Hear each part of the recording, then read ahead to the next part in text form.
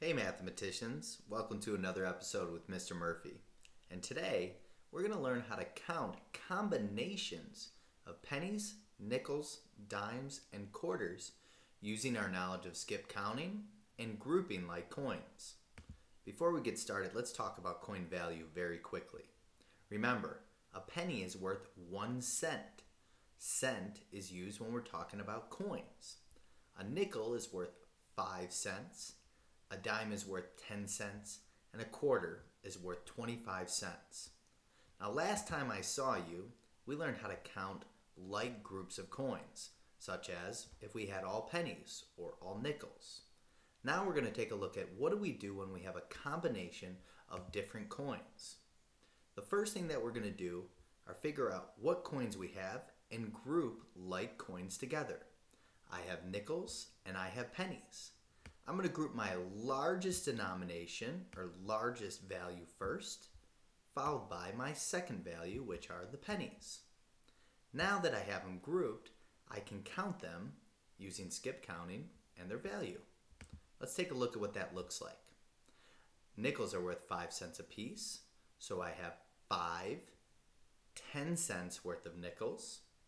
Pennies are worth 1 cent a piece, so once I get to 10 cents, I'm going to add 1 cent, which is 11 cents, and 1 more cent, which is 12 cents.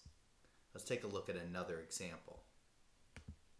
Now, in this example, I have 3 different types of coins. I have dimes, nickels, and pennies. I'm going to start with my largest value first, which are dimes, and I'm going to group those together. Those are each worth 10 cents. Next are my nickels. That is worth 5 cents. And my pennies, which are each worth 1 cent. Let's take a look at what I do when I skip count these together. I'm going to start with my largest value, which are my dimes. 10 cents, 20 cents.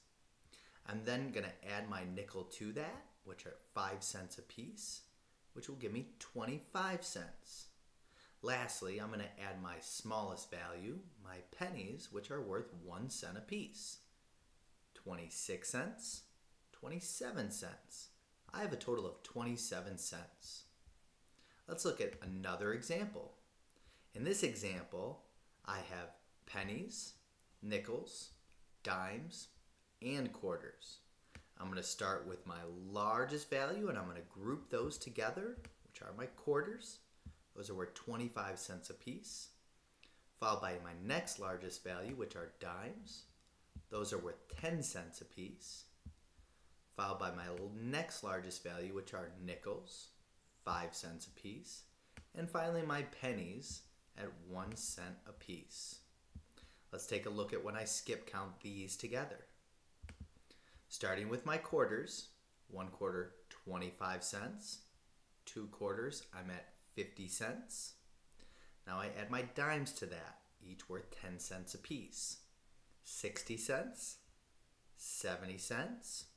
Now my nickels, which are worth 5 cents a piece, up to 75 cents. Now my pennies, 76 cents and 77 cents. I have a total of 77 cents altogether. Now, there is another way that we can do this too. Sometimes it's helpful to use friendly numbers when counting coins of different values. So let's take a look at what I mean by that. Now, these are all the coins that I have. A quarter, a nickel, 3 dimes, and 3 pennies. Now, if I find it tricky to count these together, I do know if I put 25 cents and 5 cents together, I reach 30 cents. From there, I can count by tens for my dimes. 40 cents, 50 cents, 60 cents, and lastly, my pennies are each worth 1 apiece. 61, 62, and 63. In this method, I didn't entirely group them together, but I used friendly numbers to get to 30 cents and then was able to count by tens after that. Okay guys, today, we learned how to count combinations of pennies, nickels, dimes, and quarters using our knowledge of skip counting and grouping like coins. I want you guys to go out there and try it. Do your very best. I know you're going to do great.